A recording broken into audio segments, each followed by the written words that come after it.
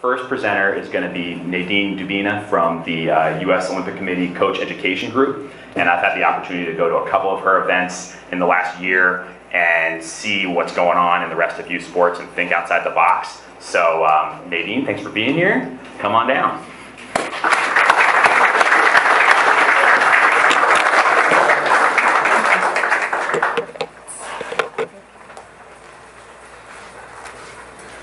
All right, welcome, and thank you guys for letting me be here with you this morning. This is one of my favorite things to do, is come and talk to coaches about coaching.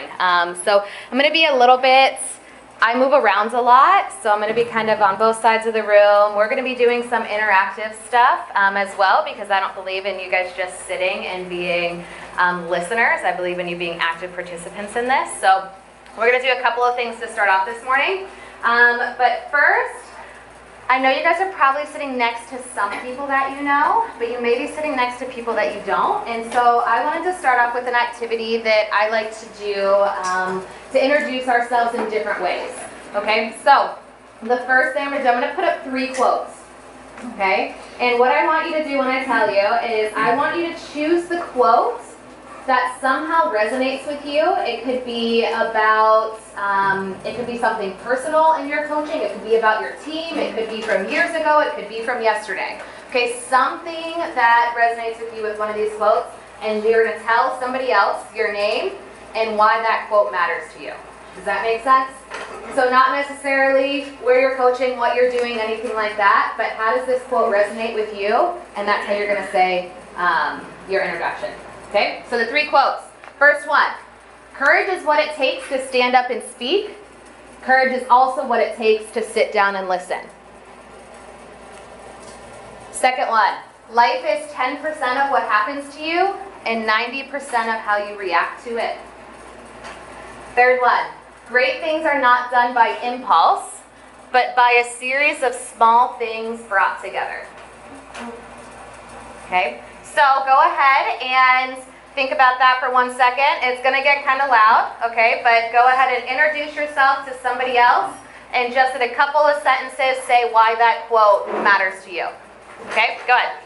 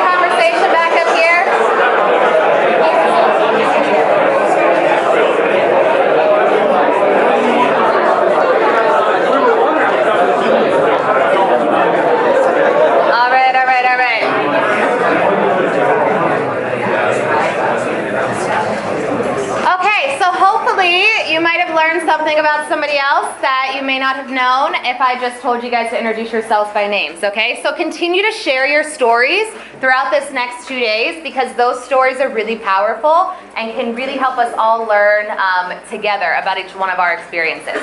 Okay, so I'm gonna tell you guys one of my favorite quotes and introduce myself that way. So one of my favorite quotes is, "A teacher affects eternity. They can never tell where their influence stops." And this is really essentially says why I got into coaching. I had a teacher who was also my coach in high school, and she basically was the first person that I felt like in my life that actually cared about me as a person.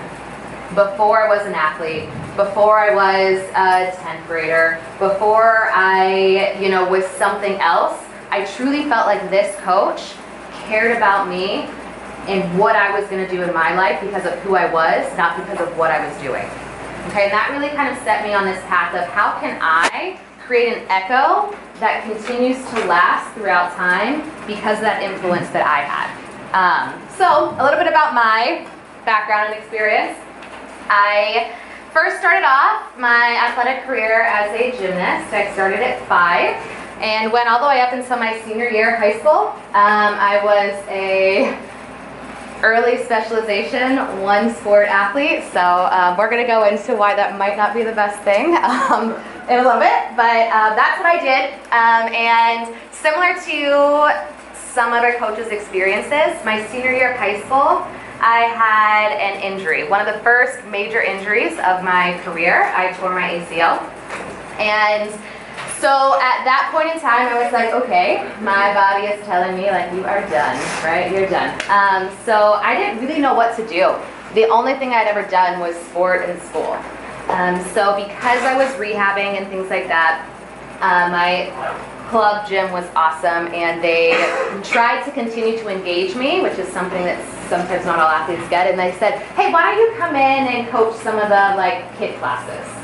Right, so I started off coaching a couple of kid classes and found out that I don't love coaching kids.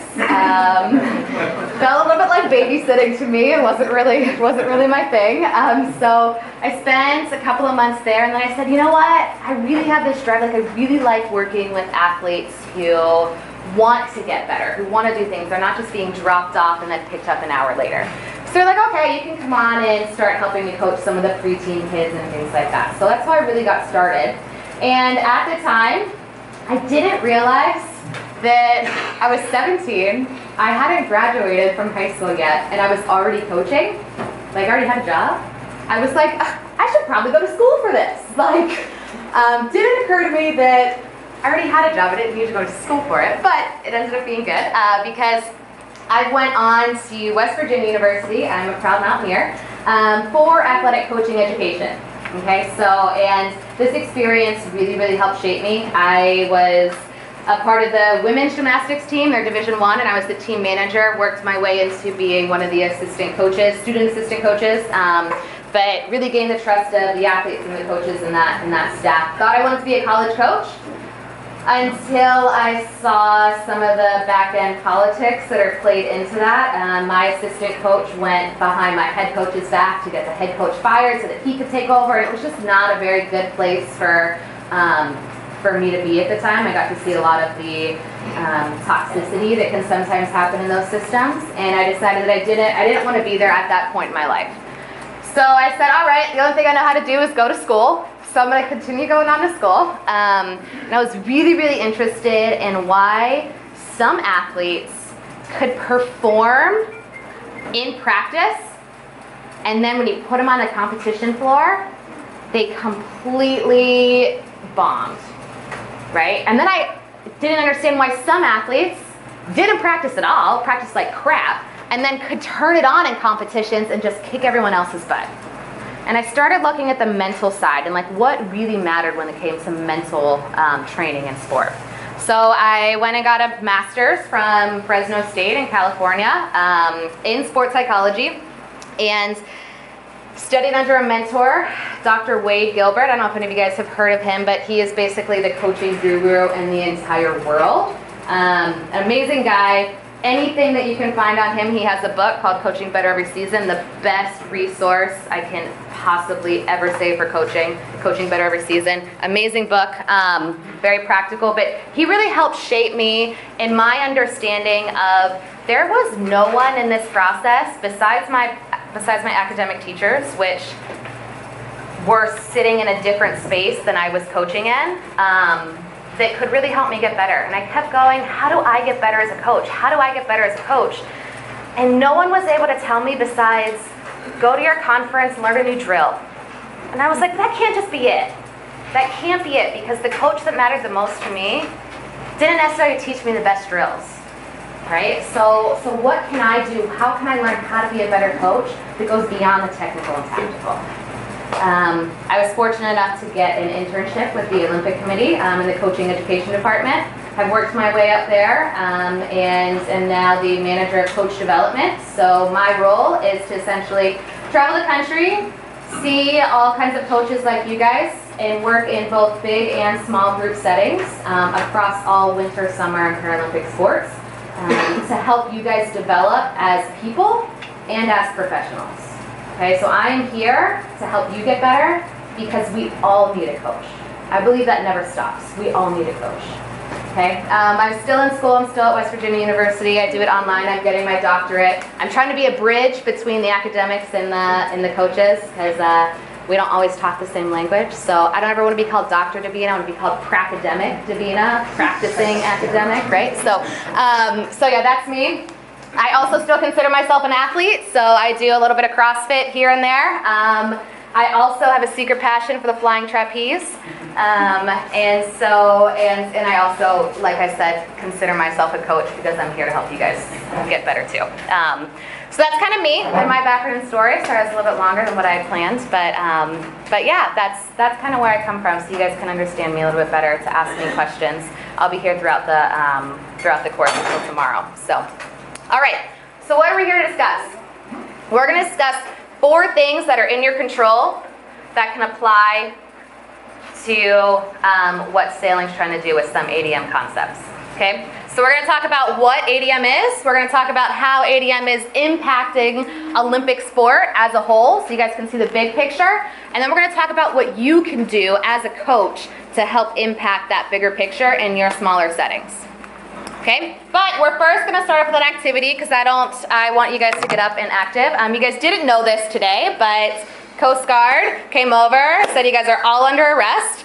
Okay, we are going to do an activity. There are some on this side of the room and on this side of the room. You guys might help me a little bit. I need you to take just one piece of rope and then pass it down so that everybody has a piece of rope, and just hold that for a minute. Don't do anything yet. Yeah, they should be coming down from the left. And if you need more, we can get more.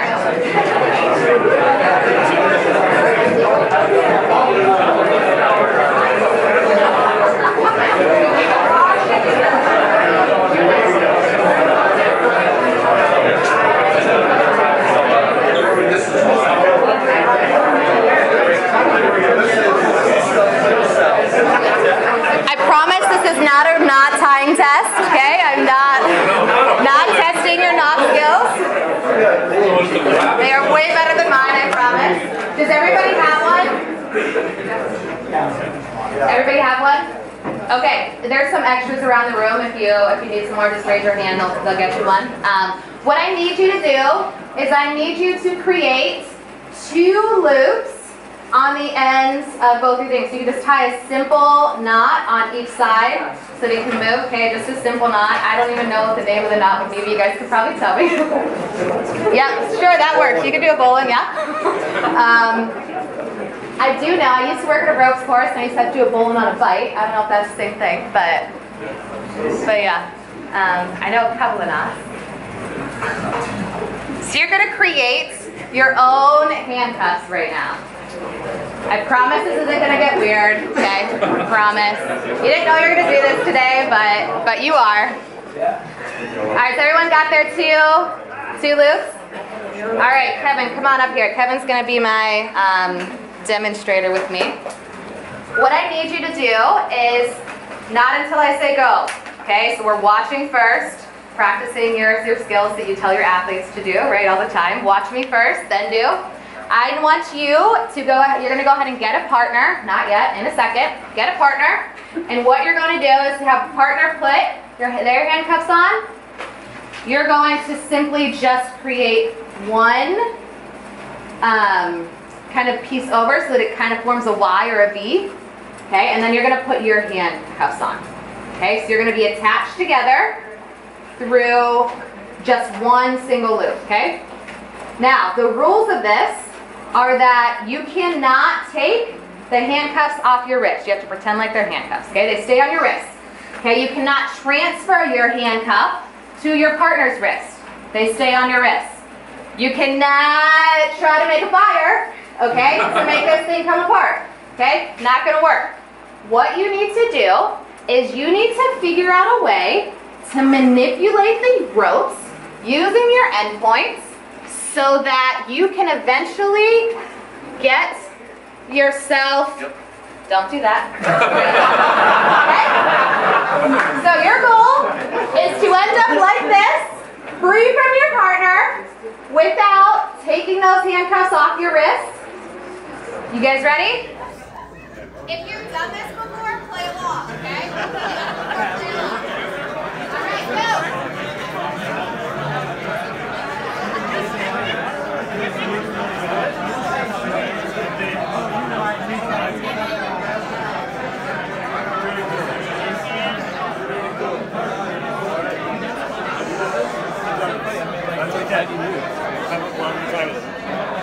What are your thoughts? It looked pretty easy the way they did it. Okay. Okay. Okay, so what do you think? She went down and around.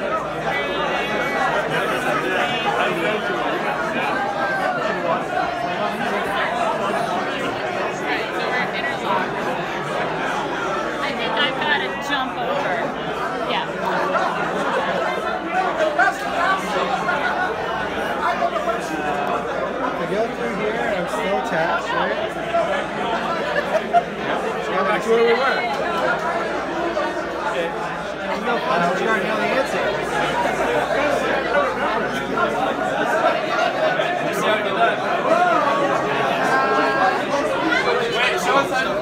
Well,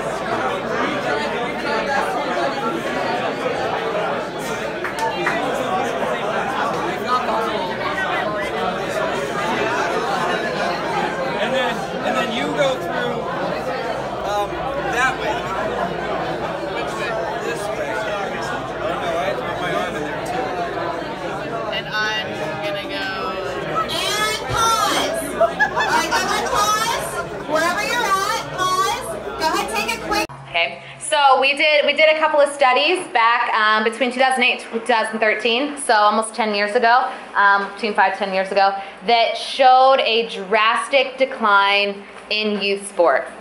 So we saw things from a small decline in basketball and soccer to like the two most participated sports in the U.S. For youths. And we saw them dropping all the way down to 30% drops in sports in general. Okay, in those 5 years, 2.6 million kids left sport. And not just left one sport to go play another. Left sport to never play again. Okay? So, why does this matter? Okay, great. Like we don't work it. All of us work in that space. If we don't have a pool of athletes, we don't have Olympians. We don't have college athletes. They come from kids. Okay? What's even crazier now, this is just updated in 2018, okay, is that the conversation's moving bigger than just sport, right? Like, yes, we want kids to be active and playing in sport, but we've now got only almost 24% of kids up to 12 years old who get 3 days of high intensity activity a week. Just 3. Only 24% of kids get 3 days of high intensity activity a week. And we can see this, right? There's a growing trend in obesity. There's a growing trend in sitting and not going outside and playing. There's a bunch of different factors for it. That's not really the reason behind this, but it's the fact that there are a ton of athletes out there in kids that are being driven out of sport because of the exclusivity, and 25% of athletes said that they were driven out of sport because of their coaches. So a quarter of those 2.6 million athletes left sport because of us sitting in this room. And not us specifically, but because of bad coaching, right? Right? Our profession, they left because of our profession, what we come to work every day to do. They left because of that. Okay? So, if this doesn't get you, okay, here's another video on trying to pull at your heartstrings here, okay? So, what does this look like? What does the future look like for our kids? Let's see if this starts.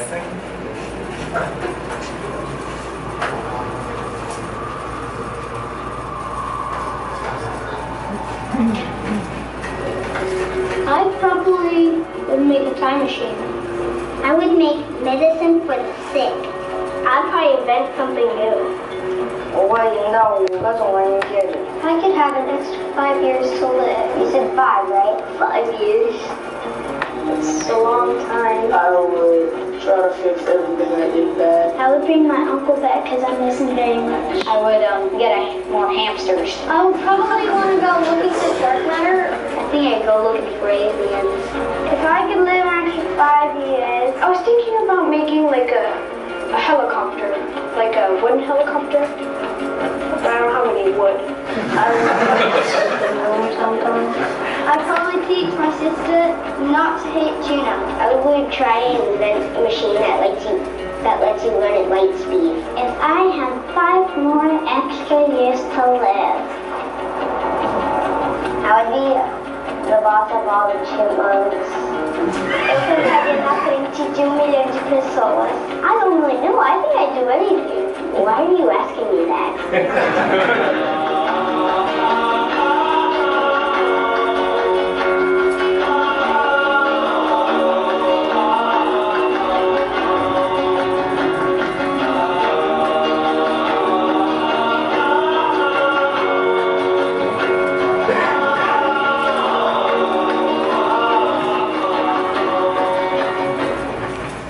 All right, so that's massive, right?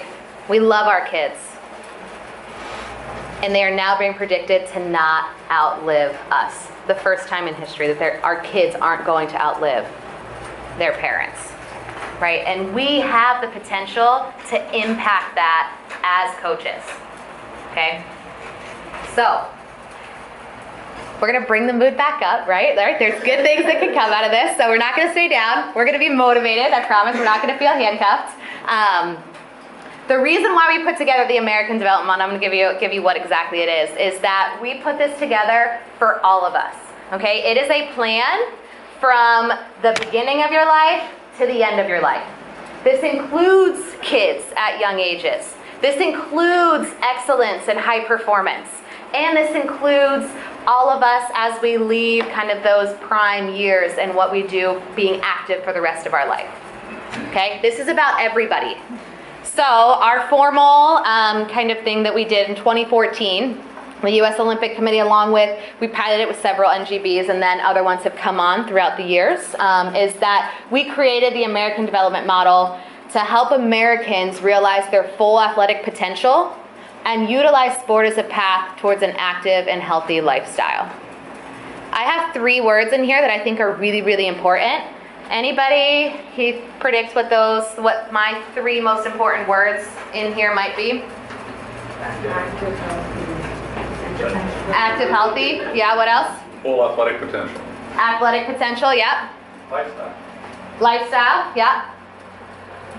Path, yep. So my 3 words were Americans. That's all of us. It doesn't just include, like, this is the United States, right? All of us here. Doesn't exclude anybody. Potential, right? Because everybody has potential in them. It just depends on how we can help them get there. And then lifestyle is that this isn't something that you just do every once in a while. This is something that we can bring into all of our families' lifestyles that we have the power to touch. All right, so ADM, 5 stages. We're not going to get super crazy into this. You guys have your own 5 stages, and it basically is the pathway that supports healthy sport throughout life in all different realms. So physical, mental, psychosocial, all of those. And it's based on some Canadian work. Okay, we're not going to go into the Canadians because we don't really like them that much.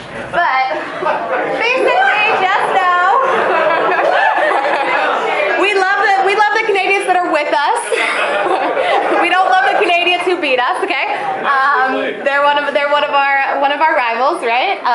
But there has been a ton of research on this thing called long-term athlete development. Okay, so across the whole years, Canada has their own system for it. Canada has their own implementation for it. Basically, what we decided to do was we decided to take all their research and do what we do best, borrow the best ideas, put some red, white, and blue on it, and make it Americanized, right? Like, we like things our way. We couldn't say, let's do Canada's system, because it wouldn't work, first of all. And second of all, we like things red, white, and blue. Okay? So, we took this, and we basically created a framework. Okay? So our framework, different than the original research, which is very prescriptive for each sport. We basically said, here's the best principles. These apply across all sports. Your job as coaches and as national governing bodies is to take the best principles and figure out how this would actually work in your practice, right? So difference between principles and practice. And our outcomes touch everything, right? Our first one, the United States Olympic Committee, it's not really to grow youth sport. Ours is to win medals, right? Like, this is to help us win medals. We want to be successful. But we know that in order to do that, we have to look at who's up and coming. We have to go back to the starting pool and really make sure that they're developing along the line. Otherwise, we don't get Olympians. We don't get college athletes. We don't get national team members. Okay? So it is about elite athletes. Okay? But it's also about fundamental skills that transfer between sports. And we're going to talk a little bit about that later, about how we can develop athletes who may not stay in your sport, but that can potentially go on and achieve greater things in other sports due to you and your work. We also talk about just individual athletes. Just because an athlete, not all of us can make the college team, not all of us can make the national team, but we can all get better and learn life skills through sport if they're taught correctly. And then we can all be athletes for the rest of our lives. Okay, I believe that the definition of athlete can change, but I believe everybody in this room can still be an athlete. It's just in a different context, in a different way. Okay, so how can you continue to be active throughout your whole life? All right, so I want you to turn to a partner. And right now, before we get into some more on how sailing does this, how some different NGBs do this, I want you to not think about what's wrong right now currently. Okay, I know I presented a little bit of that. I want you to instead flip the question and ask, what is right with US sailing right now, okay? We tend to grow in the direction of our strengths, right? We don't always grow the best in the direction of our weaknesses. So don't look at what's not there. What are you guys doing right in US sailing right now, or in your clubs? It doesn't have to be the big grand scheme. What are you doing right? Go ahead and turn to a partner and just say a couple of things.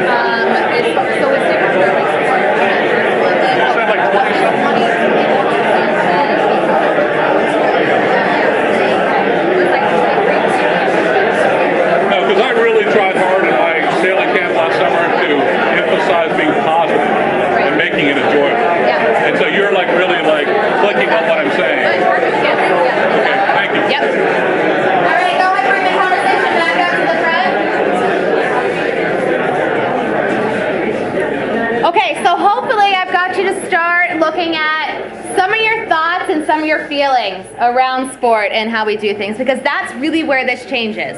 Okay, we're going to get to behaviors later, but behaviors can't change until you look at what you think and what you say. Right? That comes before behavior change. We always go to behavior change first, right? Like, we always go to eat a different food, but if I don't believe that I can lose weight, it's not going to matter. Okay? So, what's right? Focus on that. Focus on what you're thinking and saying about the good things about what you do. All right, so what can we say about this new concept? Well, when we first started off, this was really, really unclear and confusing. You guys in the room might be unclear and confused about what sailing's trying to do. Okay, but what we're going to do is we're going to look through a couple of different sports. We're going to look at the first one that really took hold of this, USA Hockey. Talk about them a little bit. Talk about how other sports have adopted this and how they're using it, so that we can bring a little bit more context into this is bigger than just us in the room. This is the US. This is about Team USA, not about just USA Sailing or US Sailing. Okay, so back in 2013, hockey had huge dropout rates. Okay, they could not get athletes to sign up for their 8 and under teams, and then they couldn't retain them each year. Okay, so they basically went off of the Canadian model, the Canadian long-term athlete development model, created their own model and said, we're going to try this because things aren't working. Okay, and they decided to make sure that in their model, they emphasized 5 points. Okay, and these areas are all interrelated. So they did technical, tactical, mental, physical, and psychosocial. Okay, it's not just about the technical, tactical. Okay, it's about how do we develop athletes across all these realms that are important. Okay, now, you're going to see some of these things, and you're going to think that it looks like a really clear path, right? Like we had some nice building blocks. You're going to see some of these other models on paper. This looks real easy peasy. This looks real nice. Climb the ladder and you're good to go. This is actually what it looks like. Okay, right here. It's not athlete development, as you guys know, is not a simple forward one-step process. Okay, athletes develop at all different rates and at all different times.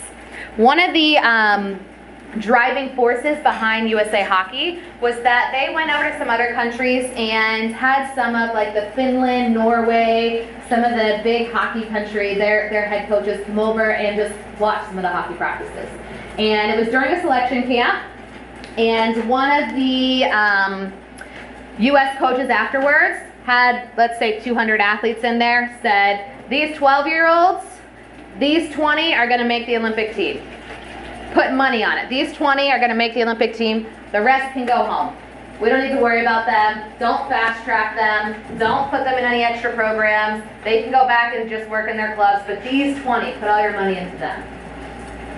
And one of the other coaches from Finland or Norway, one of the other blocks, they went, what are you talking about? How do you know that these 12-year-olds are going to be on the team? They're the biggest, fastest, strongest. What do you mean? They're the best. They're beating everybody else. They're kicking the snot out of these other kids. And he went, but they're 12. They haven't even reached their full physical height maturity. Like, what if they stop growing? And what if this kid grows like a beanstalk? You know, what if this athlete just happens to have more weight on him right now? What if his mom is a teacher and he can speak better, so he's perceived as being older, right? And he's not. You can't weed out kids at 12. You can't predict. We cannot predict who's going to be on the team at 12. Okay, it doesn't work that way because there's so many factors, because this is happening at all times, right? We have to figure out how to muddle through that kind of period between when they're growing and developing. And this happens until the 20s, right? The brain isn't even fully developed until our late 20s.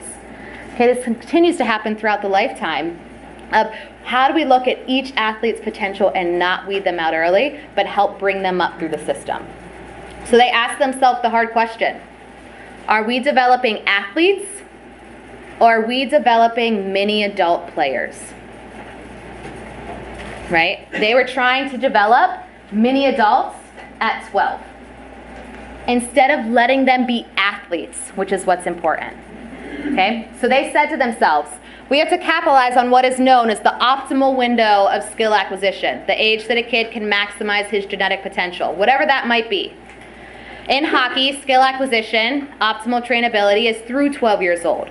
So we had to ask ourselves, for 2 years, are we creating an environment where the focus is on hitting and not on making plays?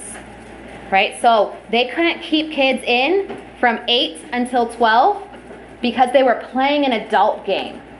They weren't playing to help athletes develop the skills so that they could, when they became adults, play that game.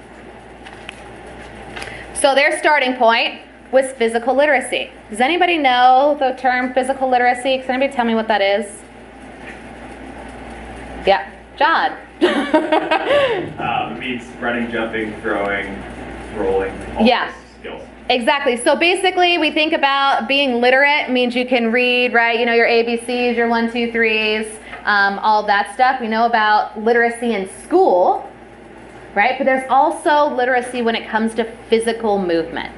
Okay, and our job starting out is not to only make sure that athletes know how to do our sport well, but it's that they know how to actually move their bodies so they can continue to move throughout their life. So you have to make them competent in order to move, you have to make them confident, and you have to make them motivated, right? This is kind of where that argument on like punishment with physical activity kind of comes into play here. Don't demotivate through consequences for physical activity.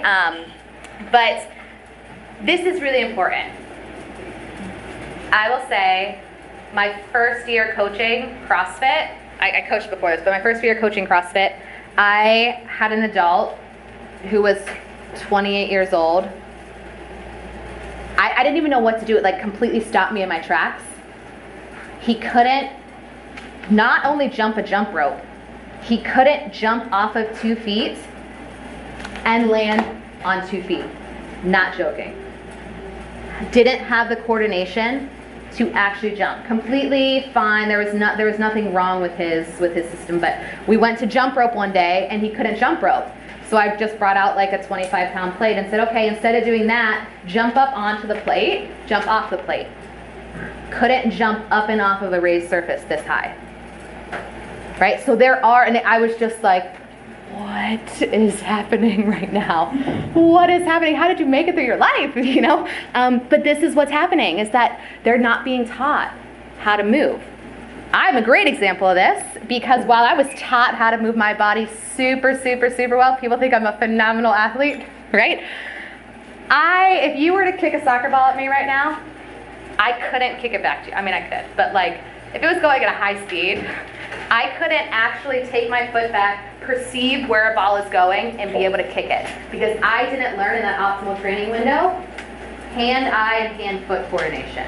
Everything that I did was my body around a single moving object. I moved my body around it. That works really well for some things. I cannot play in an adult softball league. Okay, it limits my capacity. Adult kickball, it's really popular in Colorado. I don't know if it is where you are. I can't play adult kickball. Like, these are the fun things that you go to do in your life. I can't do them, okay? So it's not just people who don't play sports.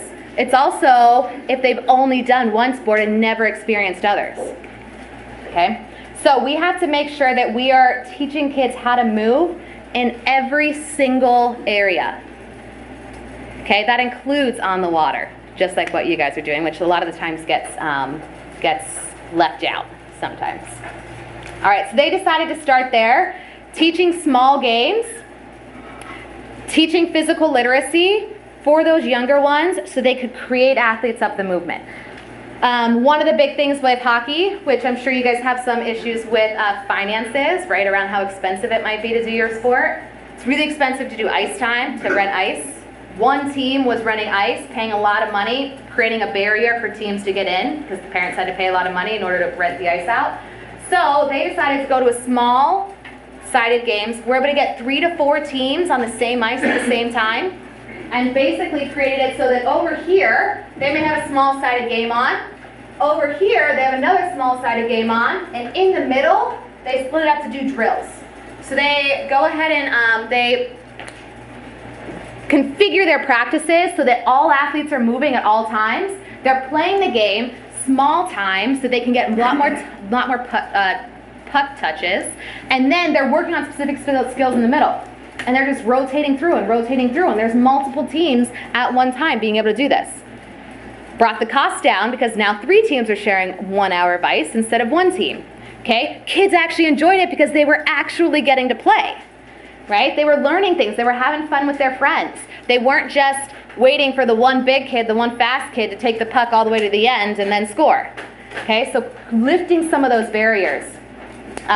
So how has it worked out for USA Hockey? It's worked out really, really, really well. So they showed in 2016 and 17 here, they steadily grew over 5 years, and then they exponentially grew. They had a record number of first year incoming and a record number of returning. What do you think this big number of 8 and unders, not only coming into the sport, but staying in the sport, means for you guys at your level?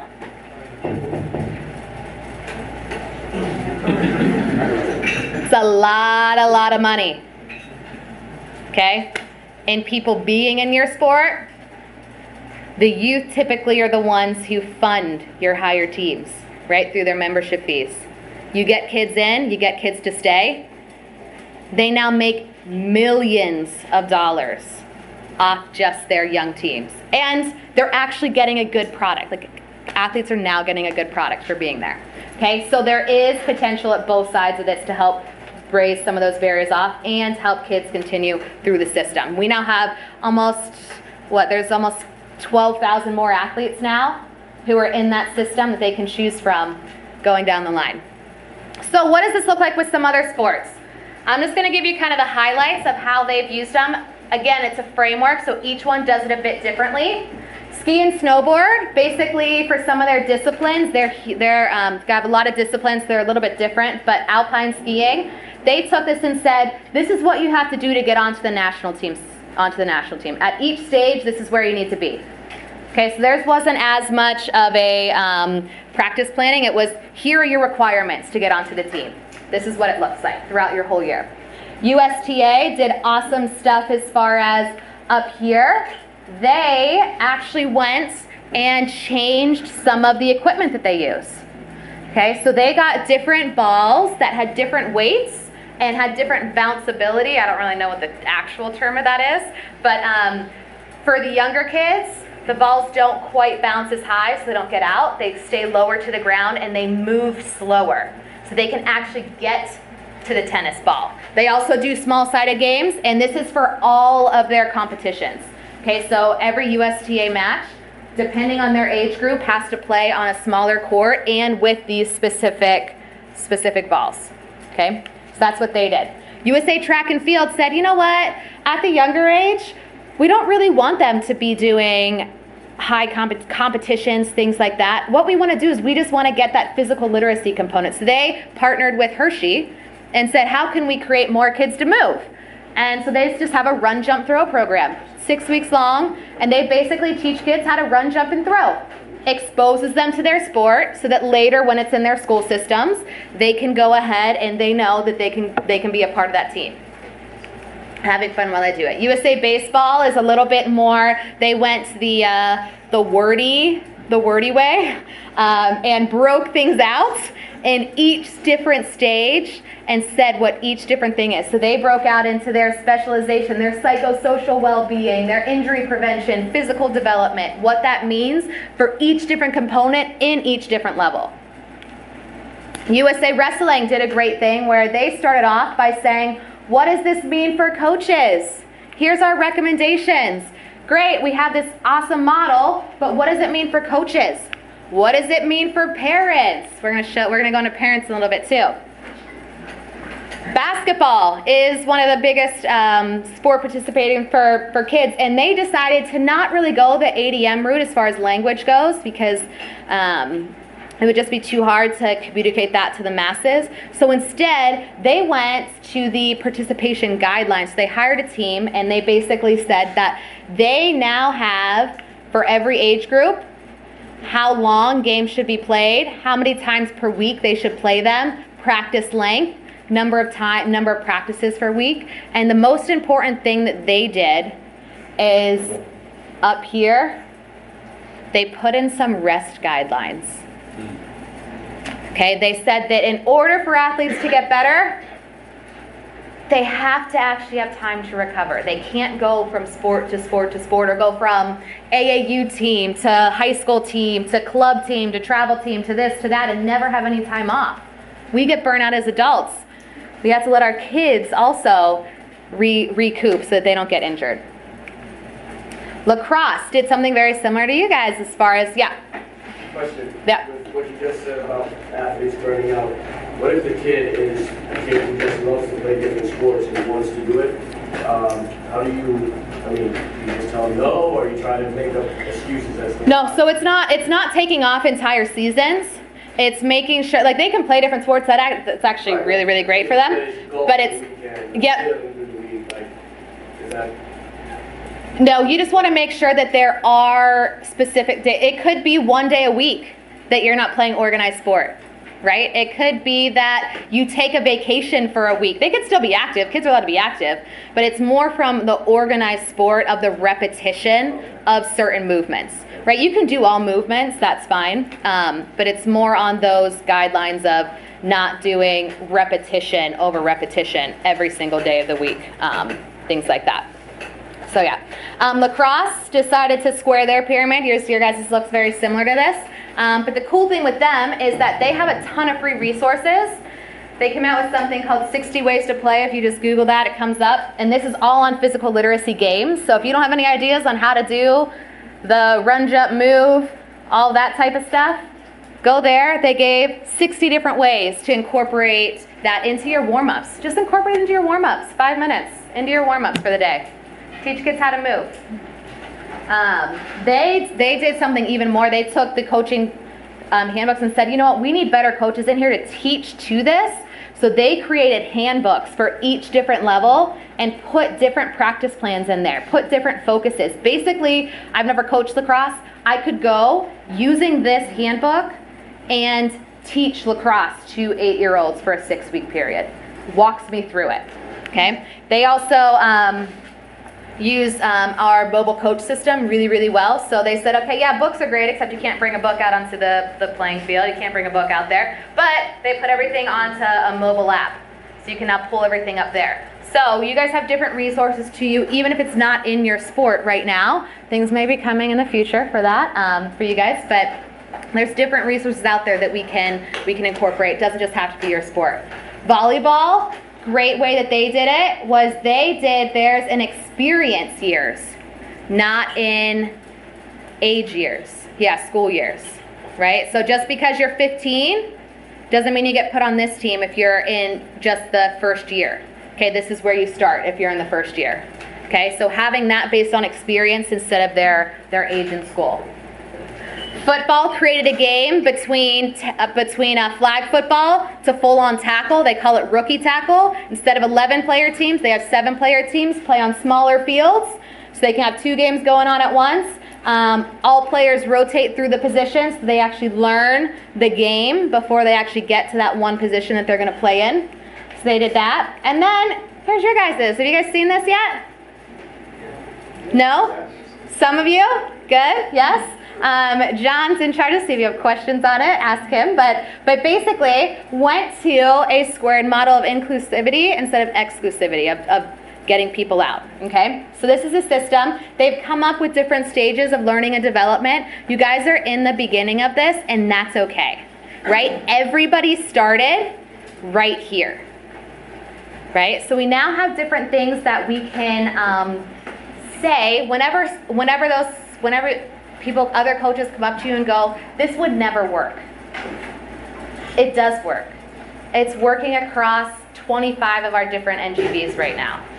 Okay, it's making athletes better if you buy in, right? So it goes back to what you think and you feel first. Now you have some different examples of different things you can say about it. Go ahead and take some time to actually look through the resources that USA Sailing's bringing out. Okay, and they're in the stages of trying to roll this out now. They've piloted it over the past year or two, so they are now looking to roll this out on a bigger scale. Okay, so what can you say about US Sailing's 8 a.m. as it comes out? Okay, all right. This is just a little bit of hockey's kind of promo here.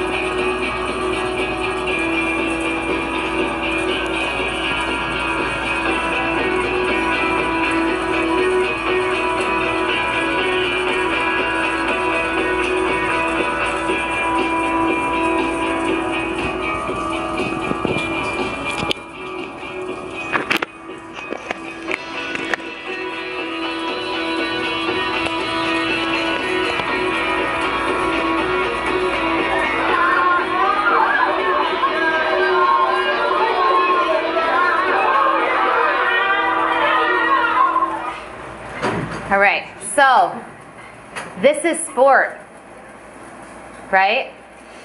Everything that your athletes are doing is sport. It doesn't just always have to be yours whenever they're that young. It actually makes them better in the long run. 80% of our Olympians on Team USA, 80% were multi-sport athletes until college. So whenever you get the Tiger Woods examples, the Serena Williams examples, those are the outliers. Okay, they're the ones who did one sport for their entire life. The majority of athletes who make the Olympic team are multi-sport athletes. It will not make them worse, it will make them better for you when they come back. Okay, give them some of that time. All right, so let's get to the doing part. What does this actually look like? Well, we had some skepticism ourselves when we first came up with this, so we said, let's try this thing.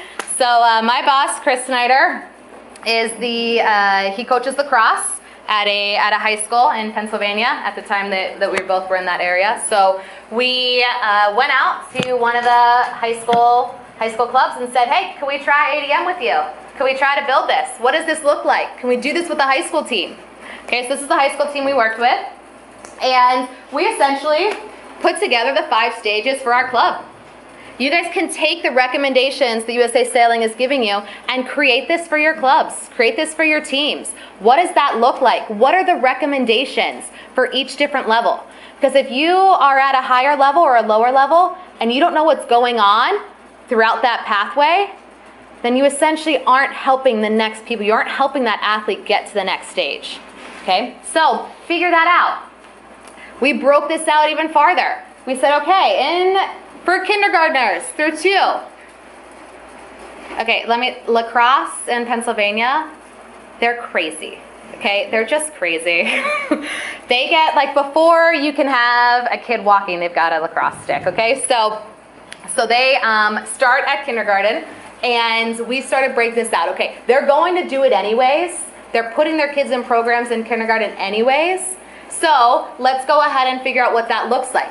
That looks like having kids just having fun, going out there, free play. Let them just get some sticks and some balls and just throw it around. Learn some throwing, learn some catching. Have some hula hoops out there. Have some soccer balls. Doesn't really matter. Just get them out there learning. Okay? And then we went through the whole system, all the way up to high performance. What does that look like for our varsity teams? What does that look like for our JV teams? How are we going to bring in the mental and leadership side of things? It's not just about the technical and tactical. We standardized for all of our teams to be, they had 10 to 15 minutes of physical literacy per practice, even in high school. Okay, so that was in the warm-ups or the cool-downs. Played ultimate frisbee. Kids love ultimate frisbee, right? It's super fun. We also did some mental training with them. So just bringing in little concepts that you guys can bring into your team to train them mentally as well. And we also brought in some evaluations, some coach training. Did all this, and we don't know what the entire result is yet because we did a 4-year plan, 2017 through 2020. But they are retaining 97% of their club right now.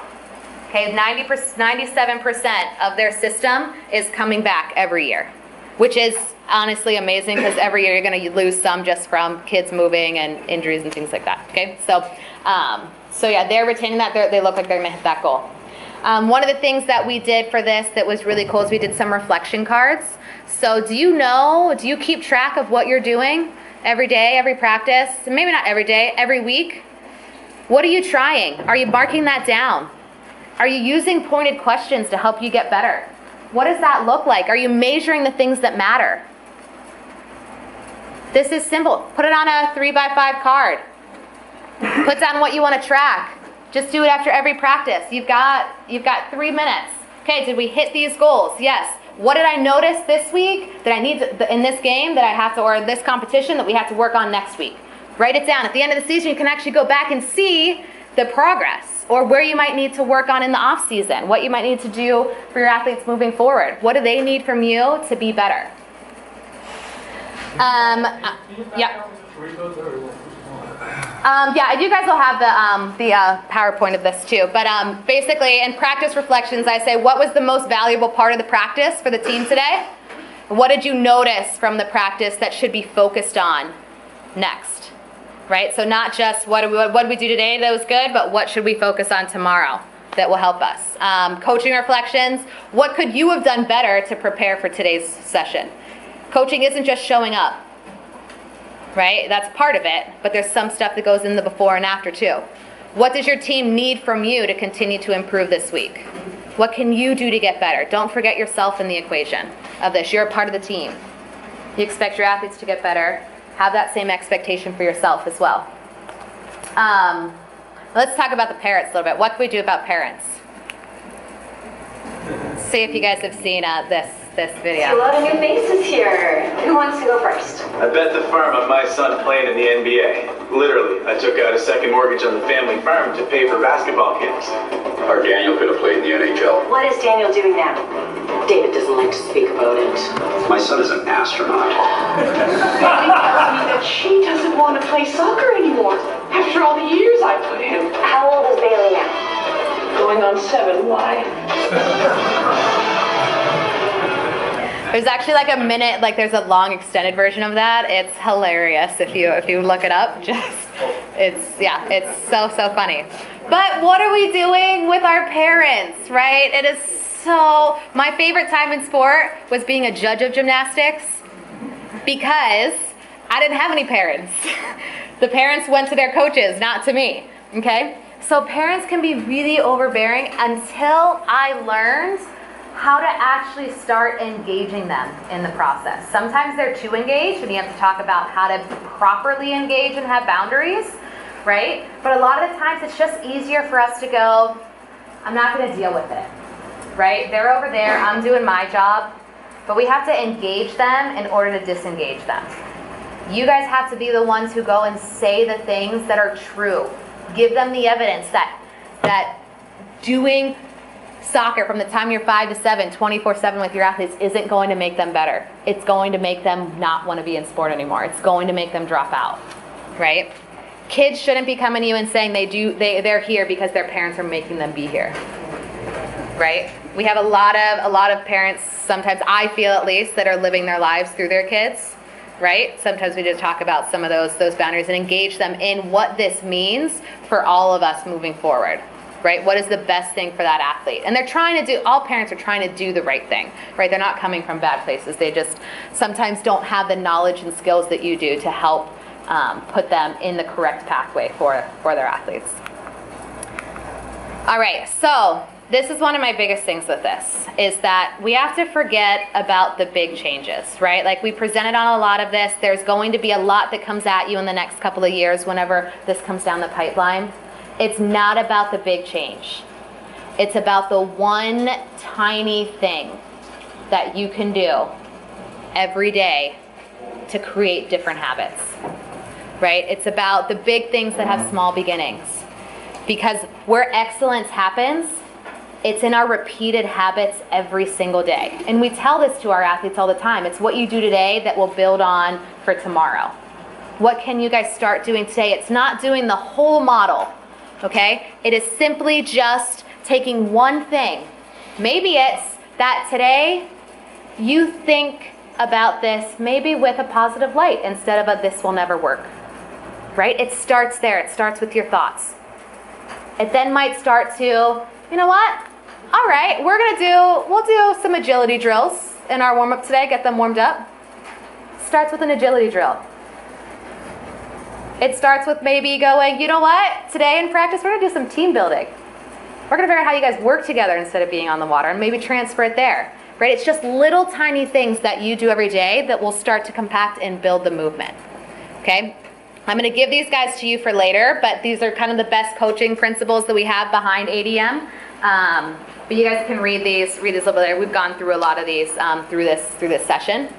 But remember that we never know who will become a butterfly. There's nothing in a caterpillar that will tell you it's going to become a butterfly. Nothing.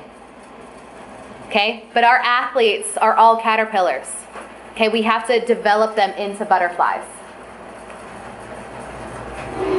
Get one opportunity in life.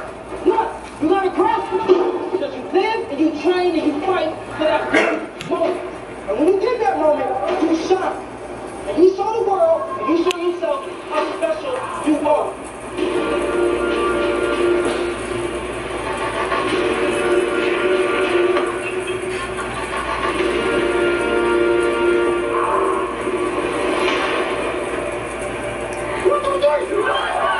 Has anybody seen any of our Next Olympic Hopeful videos? Does anybody know what the Next Olympic Hopeful is? No? So we've made it one of our goals to try to pull from all of our sports to figure out which athletes are the best all across the board. Okay, so there's, I believe it was just this weekend. We're in our second season of it. But basically what we did was, it's talent transfer. How do we transfer one athlete from here who might not make it to a national team level, but they would be really good at rowing or rugby or weightlifting or bobsled or anything like this. A lot of the times we have found that you guys in this room are training athletes for other sports, right? Is that our entire bobsled team, USA bobsled team, entire team is made up of transfer athletes. Okay, not one of them starts bobsled before they're in college. I can't say not one of them, maybe one or two, but very, very, very few, okay? Not before they're 18, right? So they're, yeah. So look at your athletes and where they can go with this. It's not always just where you could take them here, but where can they go and be the best that they can be. We're training Team USA here. All right, so I'm gonna ask you guys to take a leap of faith. Okay, there is a lot behind this. We know that it works. We know that it's gonna make us better. It's gonna start with small, tiny castles. Okay, we're slowly gonna build momentum. Those castles are gonna look a little bit better and a little bit better until you guys build an empire, right? But it starts with you. It starts with those changes. It starts with what, It starts with what you think, feel, say, and do. Okay, you're not handcuffed here. We're unlocking you to be free. All right, last little thing, and then I'm off. I love this video. They told me it couldn't be done, but I was a lost cause. I was picked on and picked last. Coaches didn't know how to talk to me. They gave up on me. Told me I should just quit.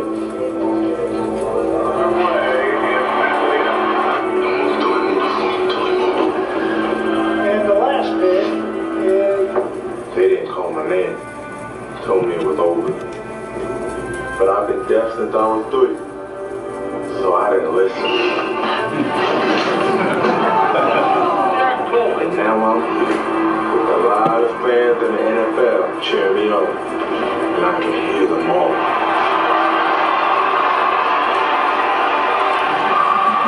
All right, you guys can all do this. We all have faith in you. Thank you guys. All right.